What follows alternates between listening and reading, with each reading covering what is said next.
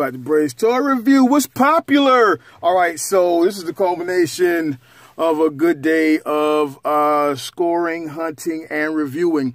Today we are taking a look at the SHFiguarts. That is a Bandai Japan. Avengers, Age of Ultron, Black Widow. Hey, yeah, she's her Black Widow, who is Scarlett Johansson. And so, of course, we got to put her in this pose because this is the pose from the box. Yeah, right there. That's the pose from the box. And if she can't make that pose, then straight up, she's bullshit. All right, so let's talk about a few things. I'm going to be straight up with you. This may upset you. This may make you happy. I'm half and half on her. I was really excited about getting this figure. Really excited. And after actually opening her up and messing around with her, there are some missteps here that really freaking bother me. But then there are other things that really inspire me. So we're going to have to figure it out, right? Okay, so first things first.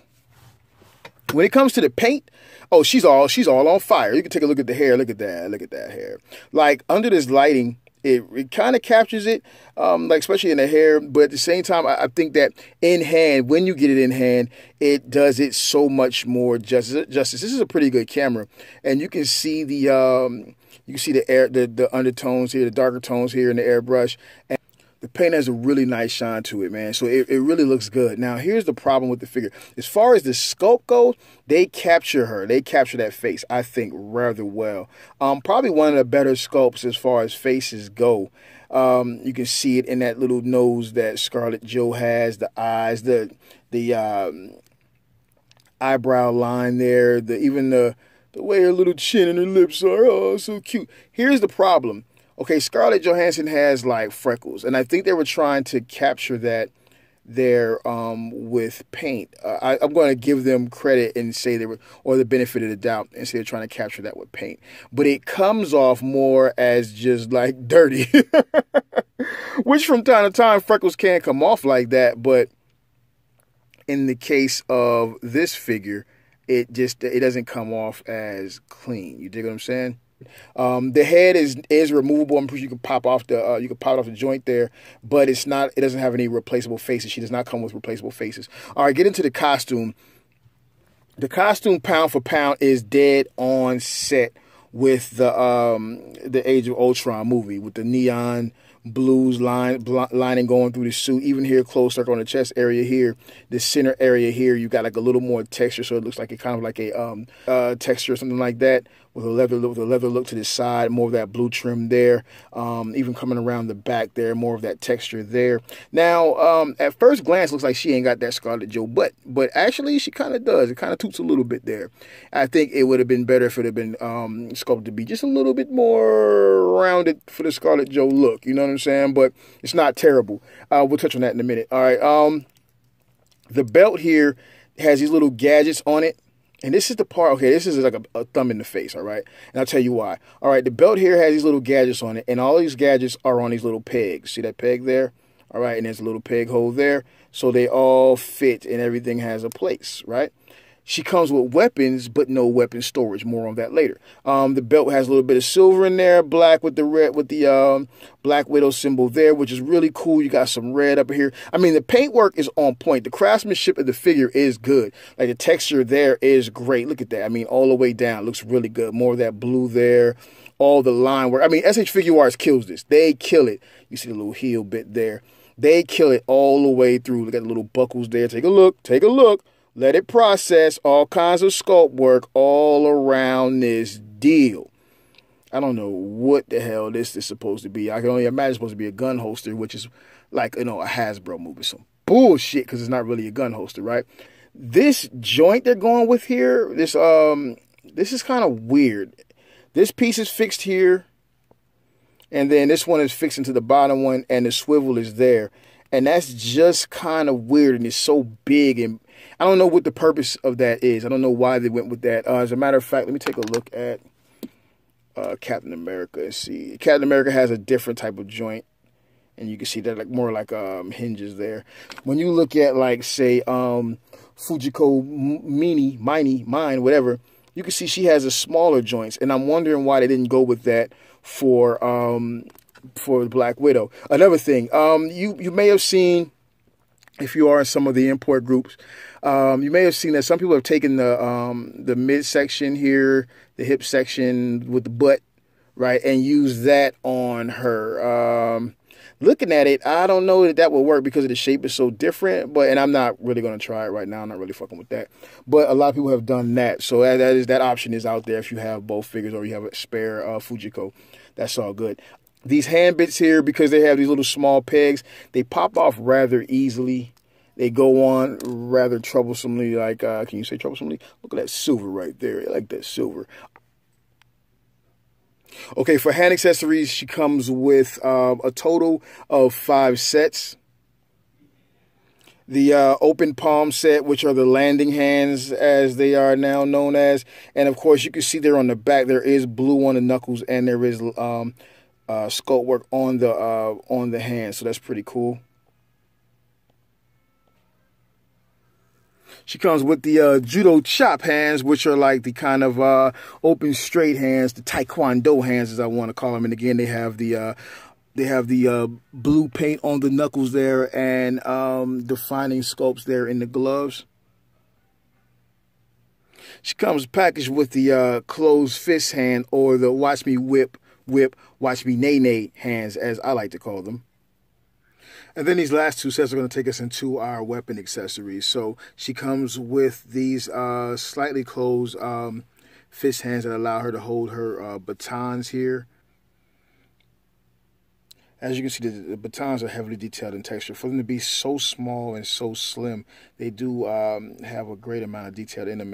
You have a simple, that neon blue color with the black palette. It continues, but it's just the line work on it that really makes it stand out. So they're pretty good, man. And then the hands themselves, again, you see the blue on the knuckles. And while I'm at it, let me take a moment to point out how much detail you get here in this little wrist piece that shoots her little Black Widow stinger things, right? You get that red right there, you get the blue tips right there. The sculpt is really good on this figure. I mean, that you have to give it. You really got to give it credit for that. And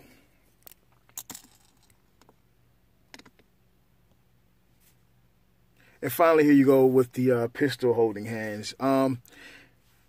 And they hold the pistol fairly decent. The pistol's fairly decently. So here's where the issue comes in for me with this figure. I truly don't understand why they wouldn't have weapon storage for her. I mean, with all this detail in the figure and with so much effort put into the figure, I just cannot begin to grasp why they wouldn't have given her weapon storage, at least for the pistols, at minimum. I mean, it wouldn't have been a hard thing to do. I don't get why they didn't do it. Again, if you haven't, just to give you another look at the little side bits that are on pegs that are all storable here. Like she has a little knife there, but it's not really a knife. It's just like the appearance of her little throwing knife there, or whatever. It really, that's really the letdown for me. I mean, I would have liked to have seen her with extra faces or whatever the case is. That would have been really cool. But I'm not dying without it, even though all of the other figures came with extra faces. So I'm not sure why they kind of cut out that portion, especially when this figure is one of the more expensive ones in the series.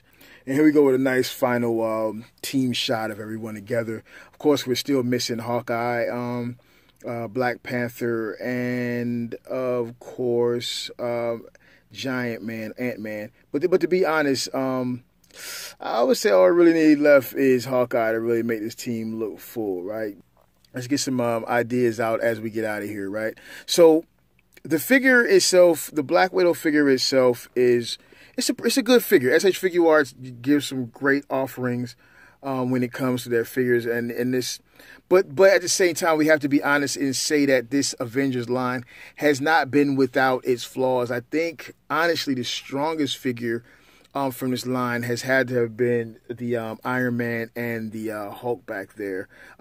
So far, we've seen a second Captain America come from this line. And from what I saw there, it wasn't too impressive, or it wasn't anything that I wanted to get. She's a good figure. I mean, SHFiguarts wise, she's a good figure. She's a decent figure. It's just that they've had other offerings that have been better, and I wonder how much of that has to do with the fact that it's a movie licensed figure and having to capture the realistic look of the figure. Because when you look at like a figure like Fujiko or some of their Dragon Ball Z stuff, and especially that fucking Bruce Lee. It just comes across as so much better. The Star Wars stuff comes across as so much better. And it seems to be so much more thought put into it as far as the weapon storage. For me, weapon storage is a big deal. Might not be for you. Again, as far as articulation goes, I mean, she's heavily articulated, but there are some weird choices with the articulation, like this knee joint that they use that gives you a good bit of motion back, but you get very little on a hyperextend, and definitely no swivel. And this is one of the big problems here. There's no upper thigh swivel, right? It's very little there. And then, of course, there's no swivel here in the knee area for the lower thigh. So it makes it far more difficult to get a lot of your favorite poses in. You have it there at the ankle, but that's not really helping. And then you have here at the elbow a lot of hindrance just because of how it was done. It doesn't have that double articulation piece that a lot of the other ones have as far as the hinges go. And then, of course, the neck, there's not a great range of motion in the lower neck. And maybe mine is just tight, but it just doesn't seem there's very much motion there. So it's all dependent on the head sculpt there. So, you put those things together and it makes you wonder what happened with this figure, to be honest with you. They have shown that they will do multiple releases of certain figures. I don't think we've seen a second release of their Hulk yet, if I'm not mistaken. Iron Man, of course, has gotten multiple releases. Captain America got 2. I think Thor only got the 1, but with Thor having his own movie coming out, it's quite possible that we could see another one from him.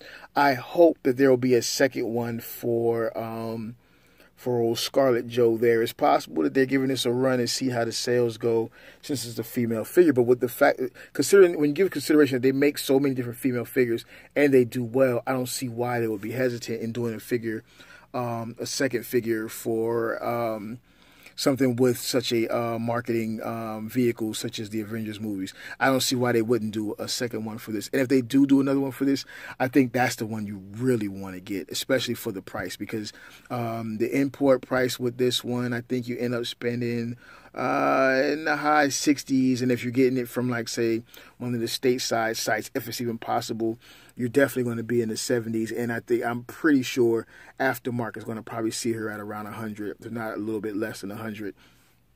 And when you factor in all of those things, unless you're just a really hardcore SHFiguarts collector, man, I don't know if she holds up to that when you put her on the scale with the rest of or other Figuarts releases. I can't honestly tell you that. So I'm not saying it's a bad figure. I'm not saying that at all.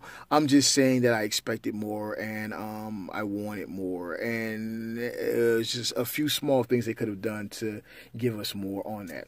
All right, so one thing I'll show you right quick before we get out of here.